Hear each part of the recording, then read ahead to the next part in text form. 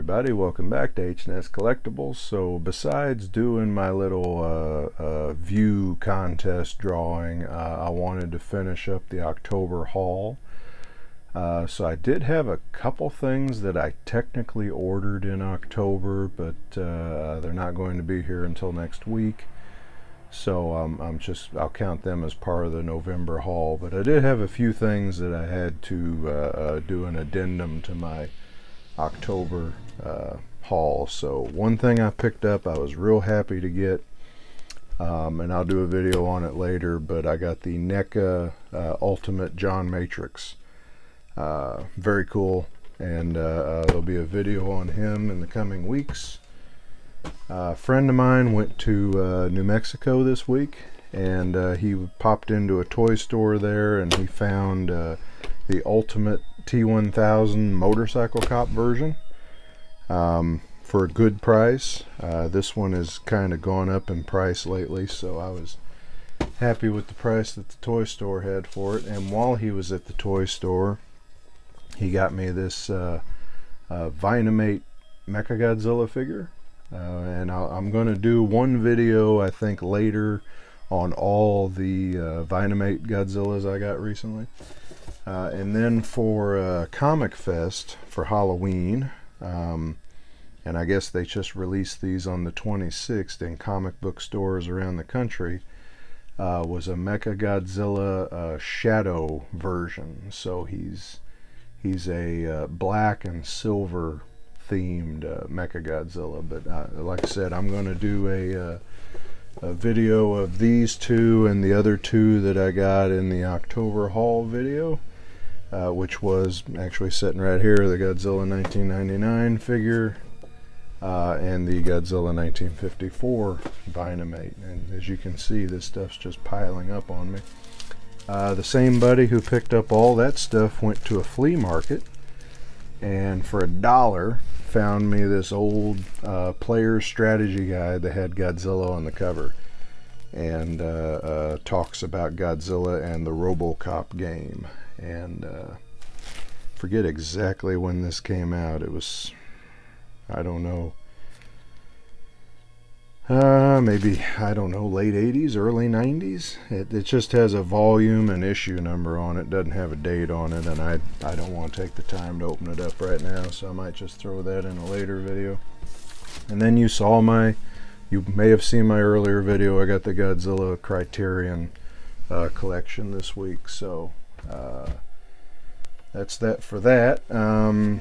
One other thing my buddy picked me up on the way home was this Mega Constructs Masters of the Universe set, which I may go over at a later date. If you watch my office tour video, you can see I've already got the He-Man figure over on my Kane Hodder machete. And let's see, and then I had a few more movies. So my father-in-law got me this kind of cool looking copy of Saw 2, and I really dig it because it's a clear slipcover and a clear case. I don't know if it's just missing the sleeve or what, but I like it. I like it just being clear like that.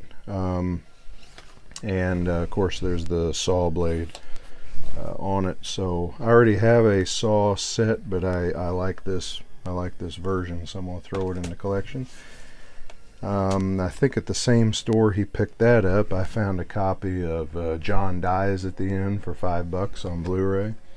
I only watched that one time. It was an interesting movie, I'll put it that way, but I did enjoy it. And then in my previous haul video, I said that I bought the Piranha remake at a used DVD store. So off of my buddy Q the Horror Fan, you can check out his channel. I ordered Piranha Double D.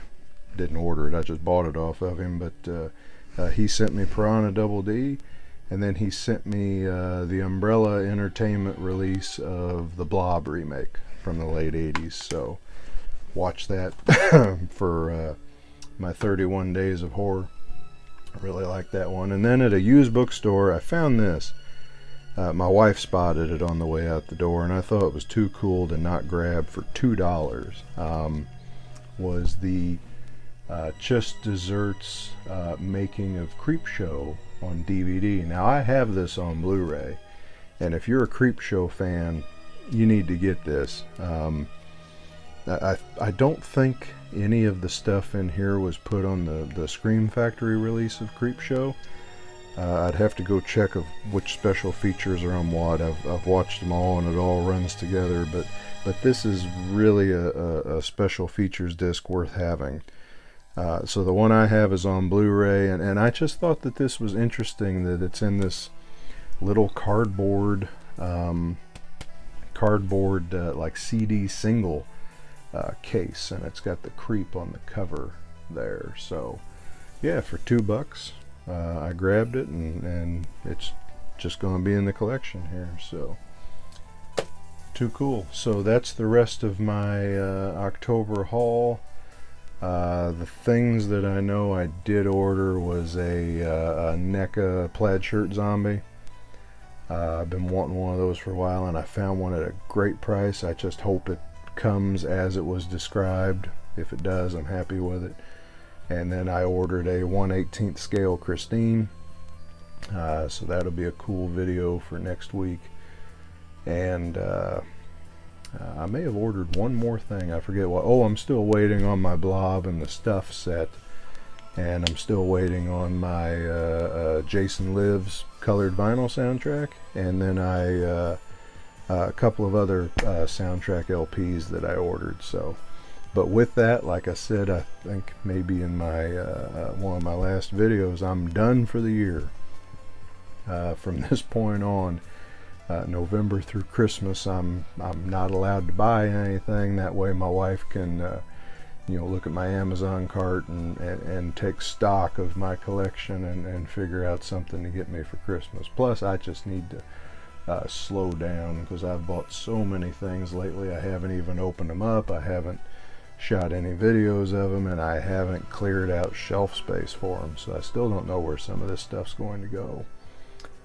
So anyway, that's enough for this one. Like and subscribe. Come back, more haul videos, more figure reviews.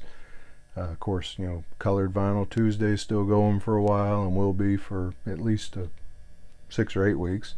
So with that, I hope November's starting off good for you. I hope you had a great Halloween and a nice October.